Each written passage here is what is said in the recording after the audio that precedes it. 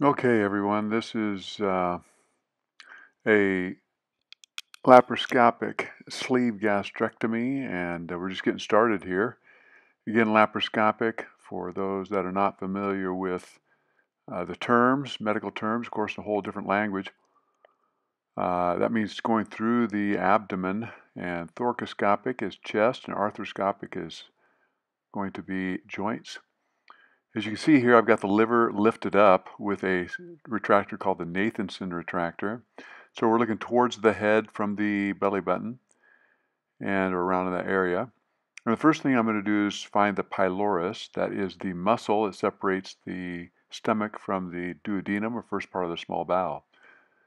See that little smudge on the camera, so we're going to try and get some of that smudge off, see how successful we are. It doesn't look like we're successful, so we're going to we have a cleaner for the camera, which is a 5mm camera. Now it's going through what we call the trocar. Still a little smudge on that bottom part, but no big deal. So we're going to find the pylorus, and you can see me looking for it here with my other, and there I found it right over here. See that muscular type area over here. Straighten out my ruler, which is cut to what I want it to be. So I'm going to measure from the pylorus what we call proximally, or towards your mouth, if you want to put it that way. So I'm looking at centimeters here, and I've got the pylorus down there, and I've got it marked out to 6 centimeters.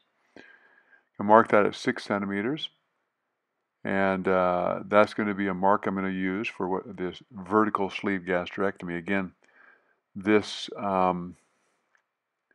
is we call it for short sleeve gastrectomy, but it's vertical, meaning north to south, or from your head to your foot, kind of the way to think about it.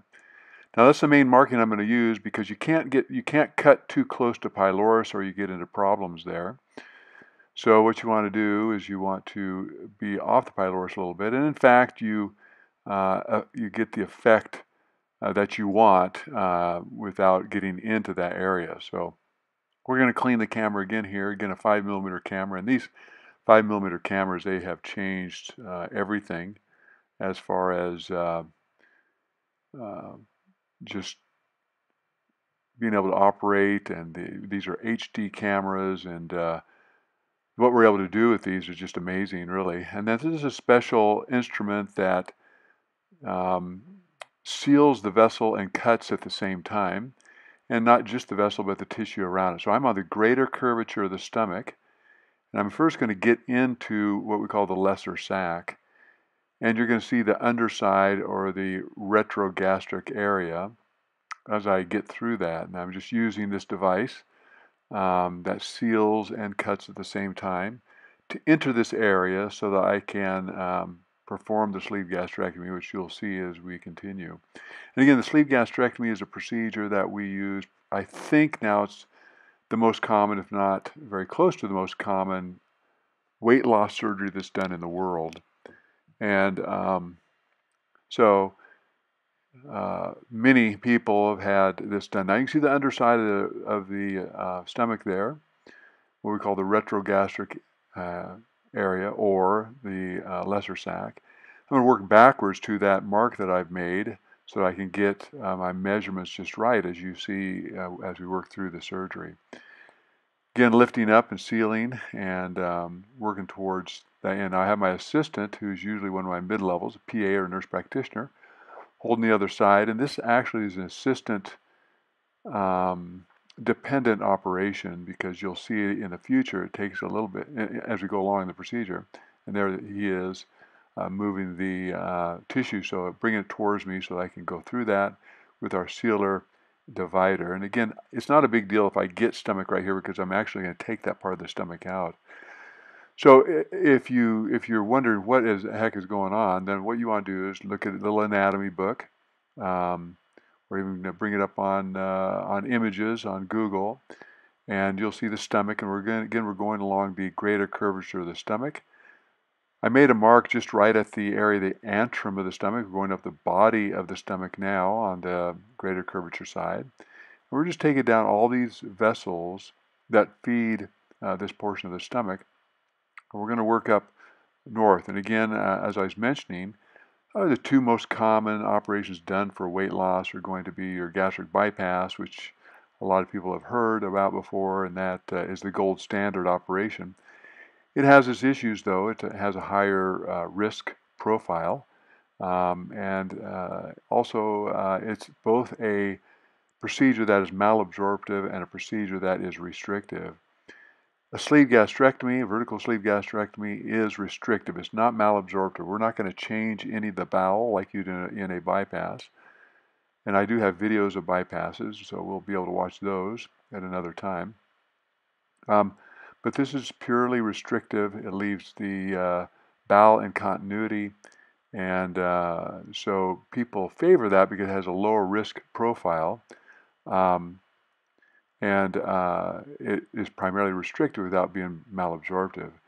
And so your complication rate is reduced. There's a cost, and I don't mean a monetary cost. What I mean by cost is the bypass results are slightly better overall than the sleeve gastrectomy as far as weight loss is concerned. However, if a person abides by the 4 tenets of weight loss surgery, that being the surgery, the diet, the exercise, and the support group, you can get just as good of an effect from a sleeve gastrectomy as you can from a bypass.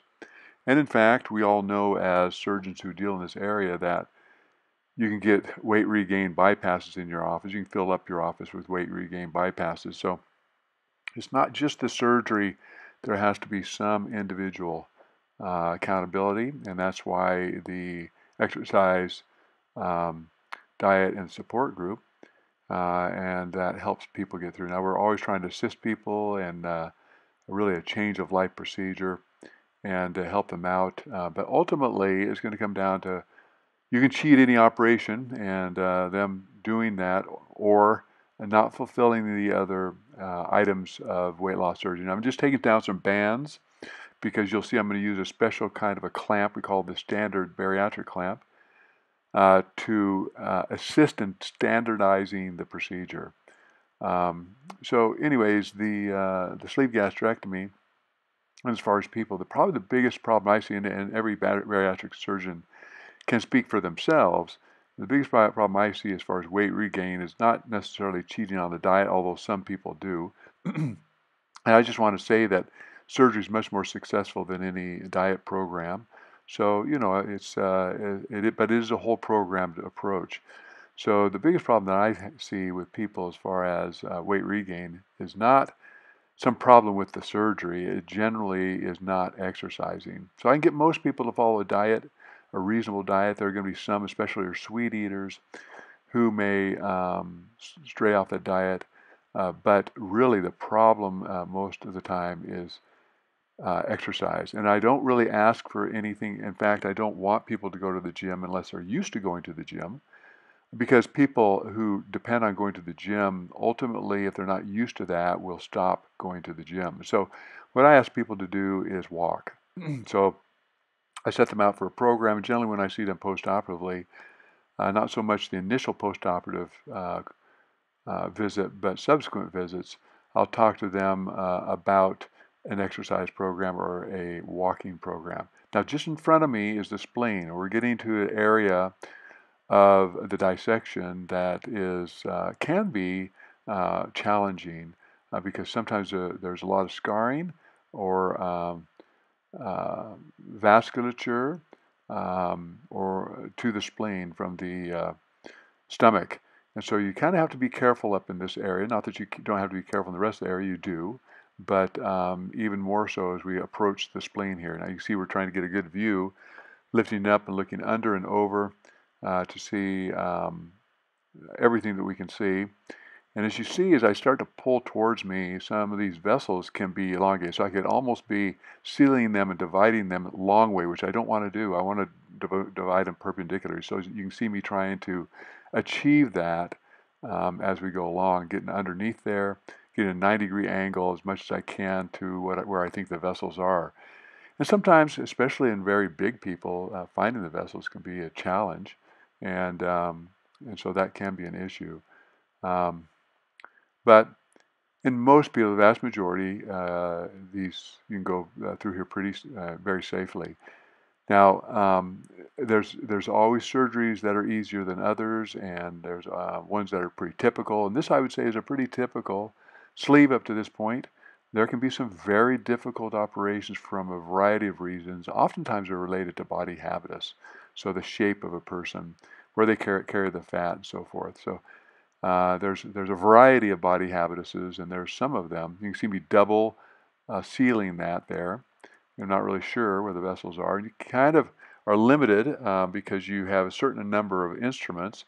And you see me going over the stomach here and trying to get the stomach out of the way. And I'm going to see my assistant, and he can pull the stomach and not a lot. This probably is a female, because a lot of males, you can't do this maneuver. That fat that's right to the right of me will come up there and obscure where I'm dissecting. But a lot of females kind of tend to carry their fat in a area that's a little more easy to operate through. And this is an example of that. He's able to grab the stomach and even pull it more away from where I'm working so that I can get to where I want to be. And the spleen is right to the right of me, right upper. And I'm just taking down those attachments to the spleen right now. In this position I am right now, I'm not too worried about vessels, although there could be some right in that corner that I'm taking right now. But still, as you get closer to what we call the left cruce, which you're going to see in just a minute, that becomes less and less of a problem unless you go towards the patient's back or posterior. Now you can see the left cruce coming into view as I'm trying to sweep it away.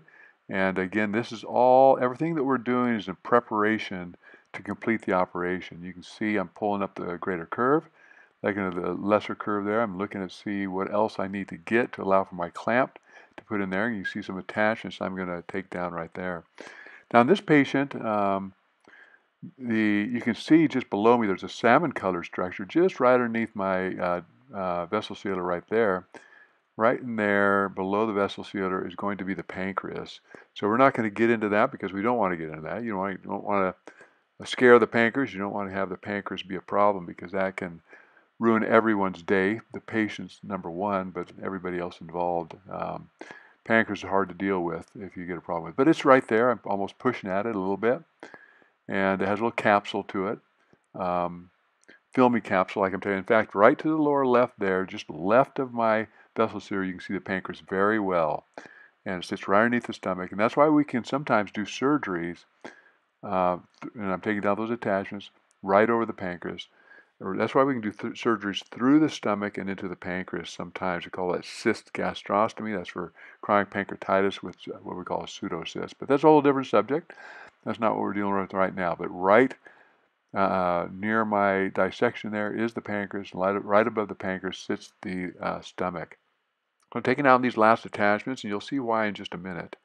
Taking down these last attachments, freeing up the stomach entirely, yet being careful not to get too close to the lesser curve. So again, I'm on the greater curve. And again, look at your anatomy or your images, and you can see I'm headed towards the lesser curve, but I don't really want to get in that direction. So I'm taking down these final attachments so that I can get my clamp in preparation to complete the surgery. As we kind of work through this. Again, the pancreas right underneath me. Now you may ask, those little white areas, might say thermal injuries, those are not a big deal. And you can see the stomach nicely there, out in just a natural thing. Now I'm bringing in the Standard Bariatric Clamp. This is a clamp to standardize the result every time. And so I'm going to place this clamp by pulling. Now this is where the assistant becomes very important. I'll place this clamp to perform the sleeve gastrectomy, but in a standard fashion for every single patient. In other words, what I don't want to do in surgery, or I want to try and prevent, is variation. I want to keep the surgeries the same in everyone, or close to the same as I can. So we're pulling through, and we're going to get really close to the junction between the esophagus, which is to my left. You see that fatty area, and then the stomach here. We're pulling out the fundus of the stomach. Again, you can check your images. And I'm coming up to what we call anterior fat pad. It doesn't have much of an anterior fat pad. I'm going to come up close to it, but I don't want to go too far towards the what we call the hiatus, which is just to the left of me there. And that's the diaphragm right above me. And again, the liver's right above me. the spleen right in front of me, and I've got the standard clamp now, a big clamp across the stomach, and I'm going to pull back to that 6 centimeter mark. Do you remember that?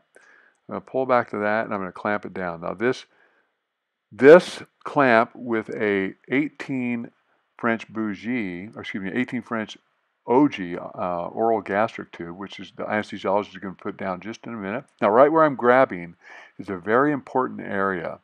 That is the point of restriction, okay? And I'll talk about that in just a minute.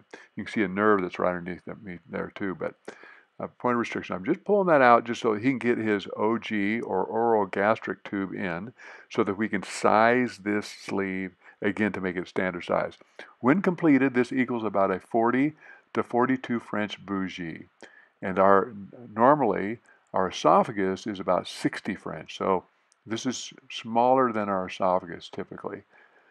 40 to 42 French. I used to do these just under bougie at 30, just without the standard clamp at a 38, but now I do a 40 to 42 because the lower size you get, the more likely you are to get a leak. Now I'm watching for the tube to come down. The anesthesiologist is placing it. Sometimes it's easier than others, and sometimes you have to kind of work with that to get the tube down. Sometimes it's slick. Sometimes it's not so much. And it looks like we may be having anesthesia may be having just a little bit of problem getting the tube down. Now this 18 size is fairly stiff, and so it goes down pretty easily.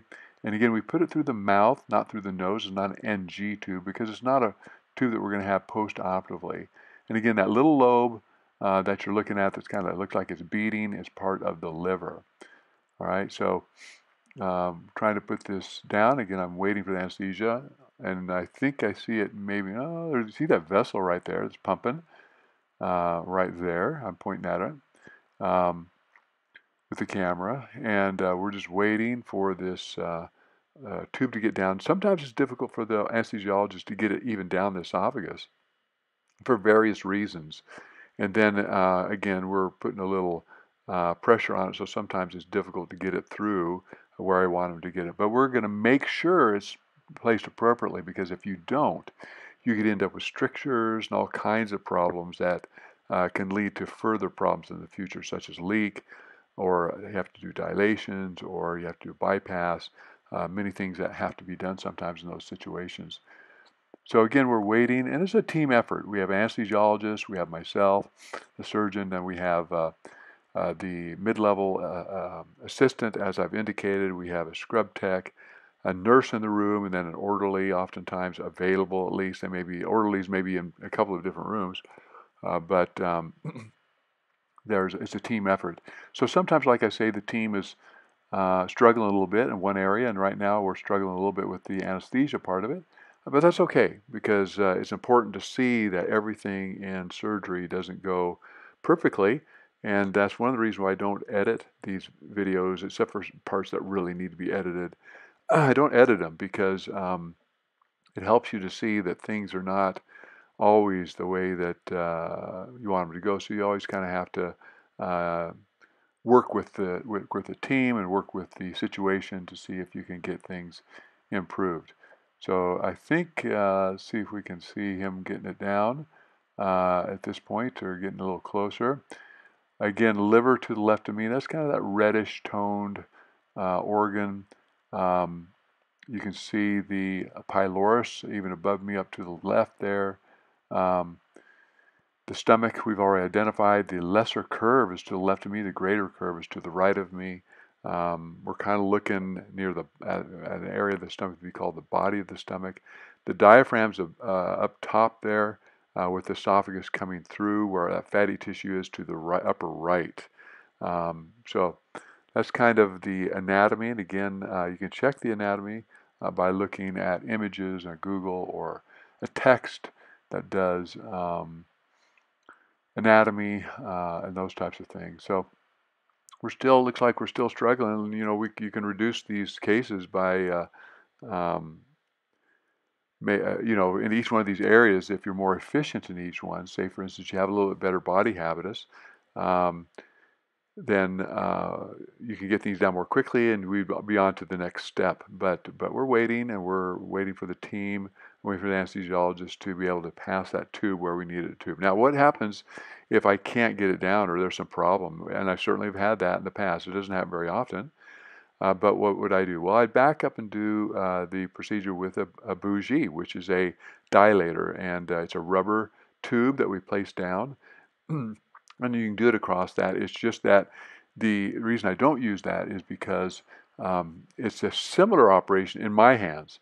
It may be different for different people, but in my hands, it's a similar operation each time, but it's not the standard thing that you get almost every single time with this specialized clamp. So I think I see a little bit of coming down there. And again, it's crucial that we get it down appropriately. And that we see it go down so that we know past that critical area that I mentioned that there's no, that it passes, because we don't want to have a stricture. If you get a stricture in that location, that is very difficult. Problem, that's not very difficult. I mean, you can take care of it, but it's not a problem you want to have, that's for sure, because it's just extra work. And people are unhappy with that because of all the extra work. Now you can see the time it's taken. And again, in the operating room, sometimes we're fiddling with equipment. Sometimes we're fiddling with getting equipment. Different things, waiting for things to be done. And this, for really almost the longest part of the procedure at this point, has been waiting for the anesthesiologist to get the NG tube down. And if you want, of course, you can always fast forward, but you may miss what I have to say about this or other things. So remember, I want to go back to this exercise issue while we're waiting. What I shoot for ultimately in my patients that are at least 2 years out, what I want them to have by 2 years out is in a diet where they're eating generally 2 to 3 meals a day that are high protein. Their snacks should be high protein snacks, and then exercise. I want them walking at least 10,000 steps a day. Now, some people will say 10, work out or do 10,000 steps 3 or 4 times a week. That should be good, and I don't agree with that. The body, and again, it's opinion, and it's the way that I deal with my patients and other. Now, see, I'm going to loosen. Now this is a good example of helping the anesthesiologist out. I'm going to pull the esophagus down a little bit. You saw me pull down, let go of the clamp, pull down, see if I can straighten it out for him. And so this is an issue. Now he's passed it through. I'm going to have him pull back the tube, and he was able to get it down and get him just to the right place there. You can see that tube there, and I'm going to clamp back down and have him pass. So you can see this is an example of, you can see the tube going right through there. We're watching it now go right where it's supposed to go, past that important area, a small area, and we're going to make sure that's in the right location. We're going to have him pull back and forth. You see the stomach moving. Well, that little bit of that is the vessels, but we're trying to get this tube, and there it is, bumping up against that area that you can have a stricture. And so, again, this is a good example of trying to modify things so that you can get things to work well. So I'm going to lift that place up, pull it out of my clamp a little bit, and see if he can get that down. And then we can always pull it taut later. So he's bumping up against that area that's very critical, because at that area, and you can see the tube as he pulled it back there a little bit, inside the stomach. Now he's going to push, there it is, see it? Now it's going to go, and I'm pulling a little bit more out. He gets stuck again. Now we're just talking back and forth, and so he's struggling with it. He's getting stuck right there. That's good and bad. I mean, he's taking extra time, but it's good because we're going to get a nice tight sleeve for this patient, and once we get it through, okay. Now he keeps on pushing. You can see the tube there as I'm pulling some of the stomach that way to help him out a little bit. Don't always have to do this, but occasionally we have to do this where we get things set in there. So as he works that tube down, there we go. Now we're cooking. Got past the area that of concern. That area right there is where you can get strictures. That is where you want the tightest point to be, though. So it's a happy medium. I'm going to go back, I'm going to tighten up the tube, and I'm going to put that right where I want it so I can make sure that I get that standard sleeve. In other words, the sleeve is basically a tube. So you see where that stomach's going to be a tube. And I'm making sure that that NG tube is in the right location because I don't want to get a stricture there. But I know that I'll get an adequate diameter if I have this in the right location, the standard clamp and the OG tube. So I've got those in the right location. I'm just tightening up my stomach to make sure I can have a good sleeve. So I have good restriction. You see I got to get it closer to the anterior fat pad, closer to the incisura. So I have minimal fundus out there. You got to have some fundus, but not a ton. You can't take all the fundus, or you increase your rate of your rate of leak. So you don't want to take too much fundus. Don't want to be too close to the incisura there, or too close to the what we call a GE junction, the gastroesophageal junction. So at that point I've been talking about, that where you get the strictures and so forth. Remember what happens. And the reason that you can beat this operation. Now here's a linear cutting stapler. This is a Ethicon, and we are using different staplers now, so it's an older procedure. But we're going to place this linear cutting stapler. It has 3 rows of staples on each side. It's a stapler that I can bend, so we're going to bend where that staple gun actually is. And we go right along that standard clamp so that we can get the sleeve. So the width of that standard clamp, the stapler, and the NG tube gives me a 40 to 42 bougie size tube, which is what I want. Now you can see my assistant pulling that stomach to get it tight so that I can get a nice sleeve for this patient. And that's the width of what they're going to be able to swallow through. Now remember, right at that point, right at the tip of the stapler, and this is a powered stapler, so it's going to go through here with power. It's going to staple and cut all at the same time. Again, one of the very cool instruments that we get to use in surgery. But cuts and it staples all at the same time. Now that very critical area right there is, that's the point where you can get strictures and what I've been talking about. But that's also the point of the greatest resistance. So it's a happy medium. That's why I want to be this very standard size every time. Because I have confidence in what that size and what the expectations will be post-surgery in patients, how they do. In other words, I don't expect much nausea, vomiting, or dehydration in a patient if I get the standard size every time. Again, going right up the clamp, and this clamp helps me make this a standard size every day. There are some limitations for the stapler that I have to work through. And then we also take our time with stapling, because what we're doing when we clamp down with the stapler is we're pushing out all the edema in the tissues, we're waiting a little bit, and then we're deploying the stapler, which gives us a 3-row staple on each side and then cuts in between.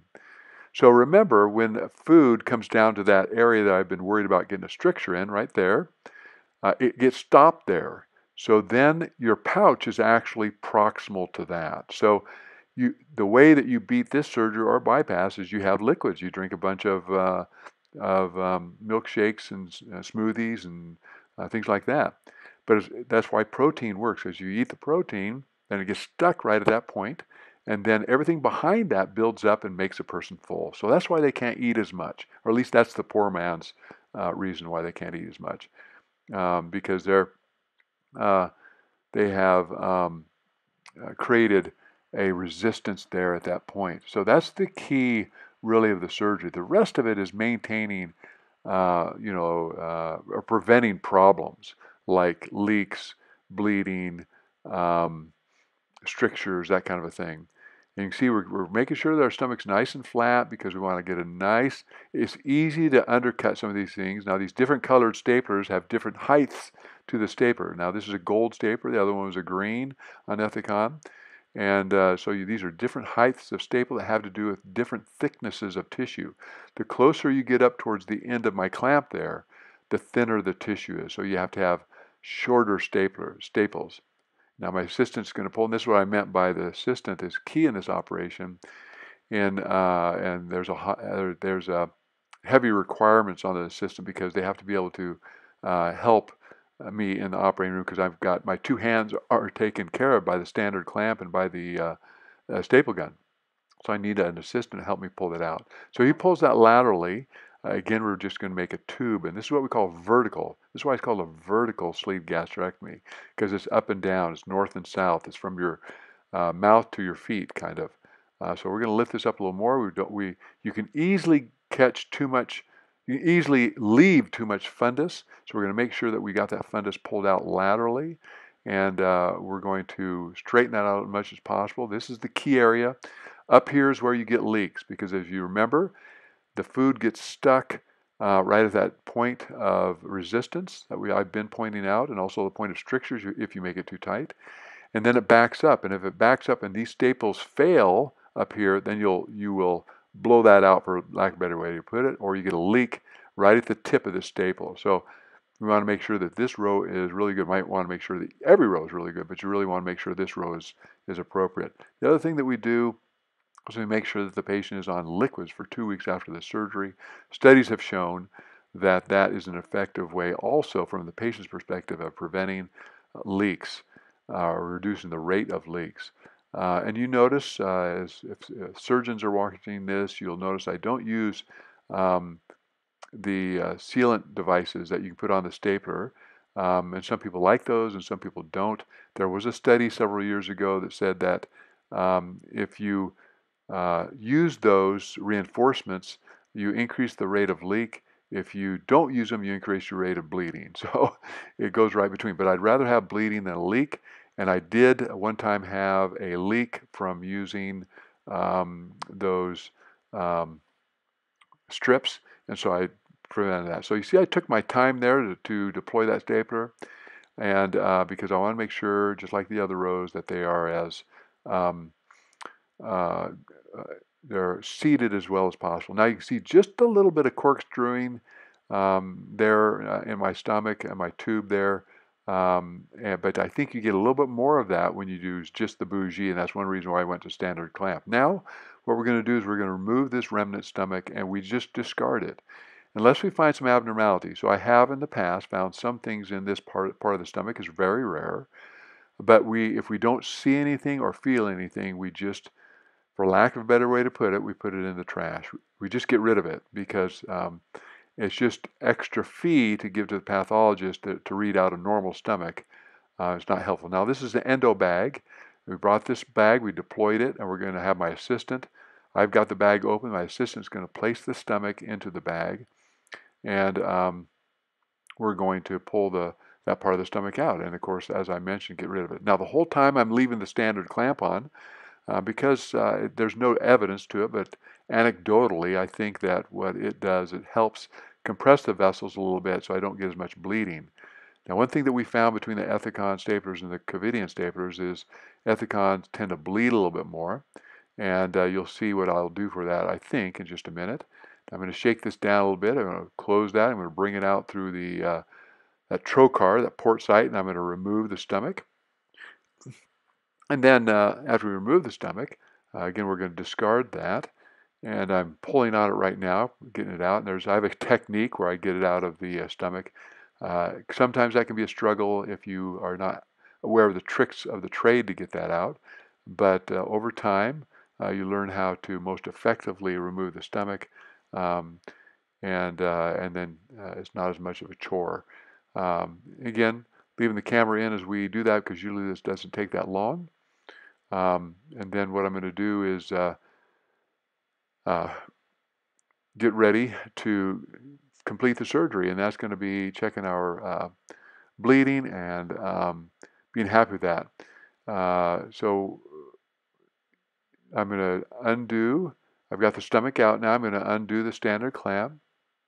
And then you can see the nice flat row of staples. There is a standard clamp that has a stapler device in it, but I have not been able to use that yet. But you can see how nice and flat it is. Just one, I think I'll probably pull this down. I generally do.